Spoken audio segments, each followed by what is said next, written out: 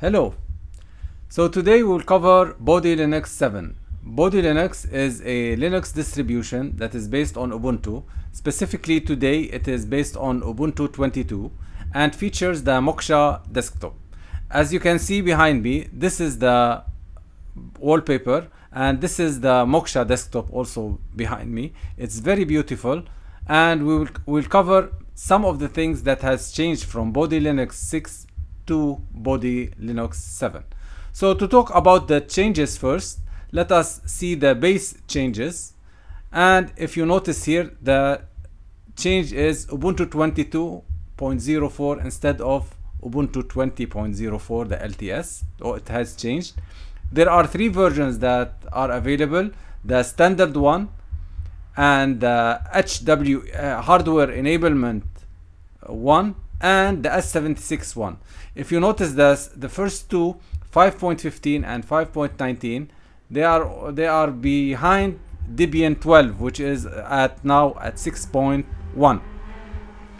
But if you want more kernel or more updated version, you can go for S76, which goes for 6.2.6. So there are three versions. I prefer the standard one. It is better for you, and since Bodhi is for low-end hardware, it is better to use the standard one. A thing to note about Bodhi Linux is it is for low-end PC. The target for their audience is low-end PCs, and since it is based on Ubuntu, the part where 32-bit system does not apply, because Ubuntu, since Ubuntu 20, they have removed 32-bit support and came up with the 64-bit. So I think they will also have to release another version based on Debian of 32-bit. I think they will release it after a couple of months. The other thing is the EFL. It is the latest version for the EFL, Moksha 0.4.11. There is another thing in Ubuntu 22. It defines snaps. If you want to install, let's say, Thunderbird or Firefox, they added the Firefox and the Thunderbird. They add them as PPA, so you can install Firefox and you can install Thunderbird. The other thing is there's also a PPA for NVIDIA Legacy. If you have a lower end NVIDIA card, you can also use the PPA for NVIDIA. And of course, the Ubuntu backports have been enabled in the source list. So this is the base things that have changed. Big changes have occurred because we are upgrading from Ubuntu 22. As for the kernels, not much. But the thing that also is removal of snaps. So the Bodhi Linux does not offer snap support out of the box. You can install them, but they are not offered. They are totally removed. Same as Linux Mint. They are the same. The other thing we'll talk about is the software. So it comes with Chromium, and Chromium comes from their repository.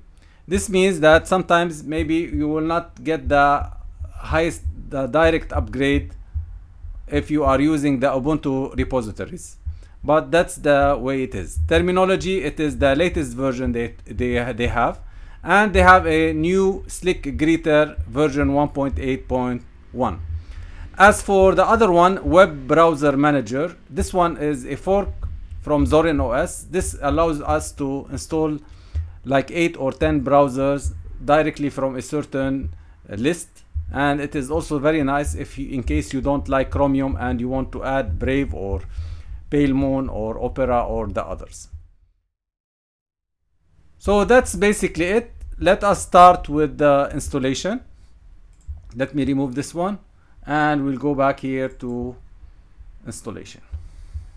Okay, let me raise it a little bit.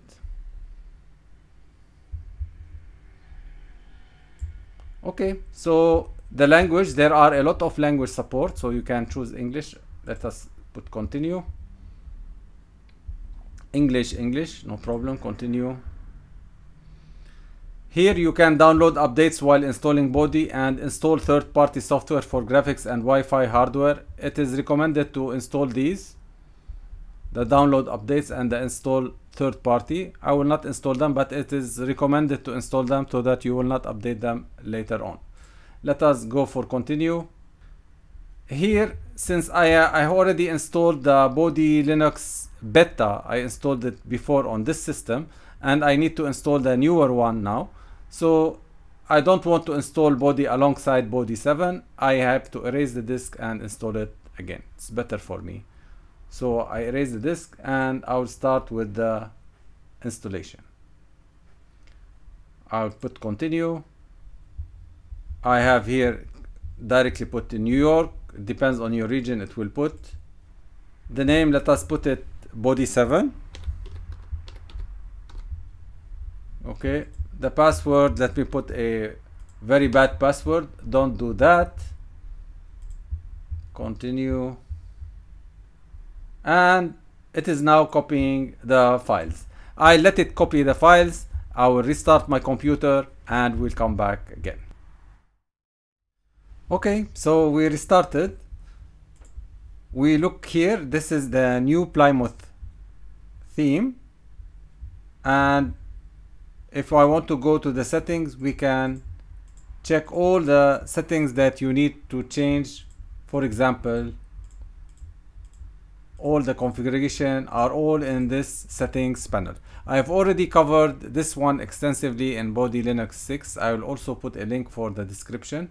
But what we'll do here, we will cover only the things that are being added for Bodhi Linux 7, and we'll discuss them. So first off, let us go for terminology, and we put uname, and it tells me it is Bodhi 7 5.15. This is the standard one. And for, if I want to look for the RAM usage, it is using 253.7 megabytes, 250 megabyte RAM for this very beautiful operating desktop environment. Very nice.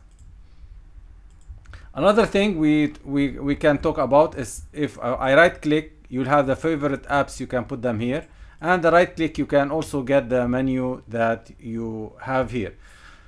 If I want to look at the wallpaper, you can come here, you pick the wallpaper. For example, you put it for this desktop or for the other desktop. What I mean is, if I look for the backgrounds here, there's nothing here. Let me go to up. We go to user share. I don't think, let me see if there is wallpaper here. There's no wallpaper. Let's go for backgrounds. So it's only for this one. So this one, if you want it on these four, you directly apply. It will apply for all desktop. If you want it for this desktop, you can put it here, apply. So this one has this one, the second one is different. So it's very easy to change each and every desktop the way you like. The other one, this fading you can also remove. Also in the setting, you can also check how we can do it. The main thing that we need to talk about, or the enhancements that has been put, is in the system tools. Another thing I need to talk about is the Thunar file manager. It's the same thing, and it is still on 4.16.10. It should be on 4.18. So they should have done a good job in this one. At least they should have upgraded. And the other thing, let me talk about the application. We have LeafPad, X-Archiver, Preferences, Graphics, Internet. We have Chromium, as I told you. And this is the web browser manager. Let me open it. If you notice, you can install all these 10. Any one of them you can install. Of course, we talked about that this Firefox, it will be installed as a PPA, not as a snap. Sometimes I like Opera because it has VPN support. You can have VPN support. It is good if you need it. There's also Chrome. any one of them you can install and use it. There is no problem. The other thing we will talk about is, so this is the internet, these are all the same. Bodhi App Center. This, as we talked about, is the one that if you want to install any program that you need.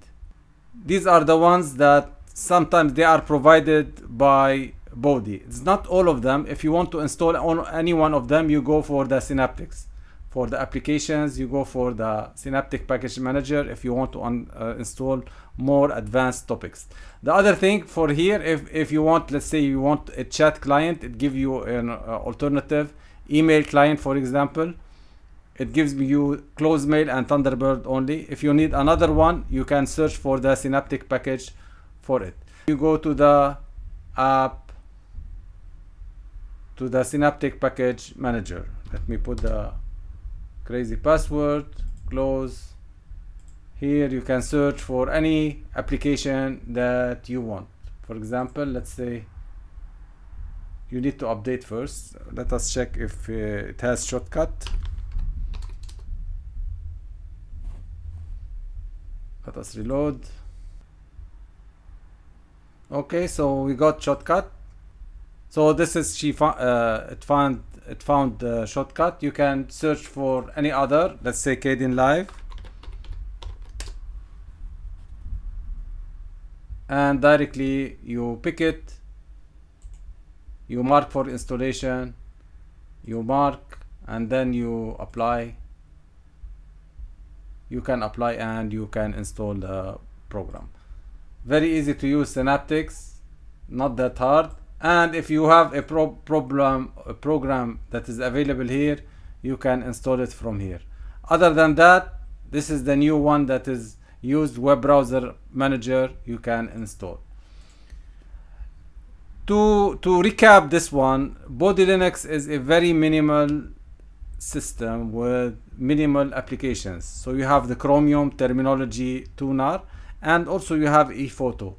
These are only the ones that are installed. If you want to install many others, let's say you want to install LibreOffice or you want to install any other packages, you can choose whichever package you like. But these are the minimal one that comes with it. Maybe you need a music player, MPV, maybe you need Deadbeef, many other programs you need.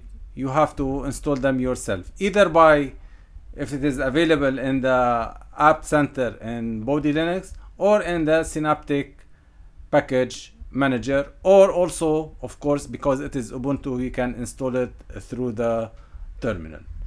So that's it for Bodhi Linux 7. It is very interesting. I'm very excited to cover it and hard testing it for my liking. It is very good, very powerful, very responsive, very light, and I highly recommend it. Thank you guys, and we will be back with another video.